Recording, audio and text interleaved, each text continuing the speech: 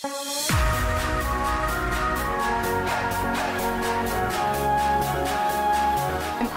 has just been a delight to have in my tutor group. She has worked so hard to get to where she is now. She's just a dream student to have in my tutor group. Put in the effort that she has and to put in the application that she's had and to get the results that she's got is simply just a phenomenal achievement for someone who came to us late and has done so much to get to where she is, and she thoroughly deserves it because of that.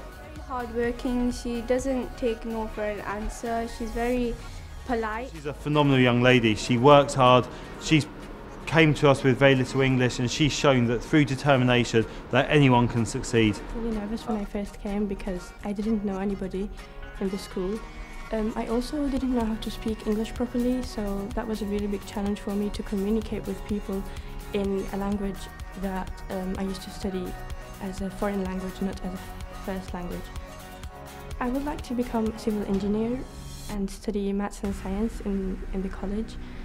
And just carry on achieving high grades. What she's getting is down to her hard work, her grit, her determination, her fantastic application, and that's why I firmly believe she deserves the reward that she gets.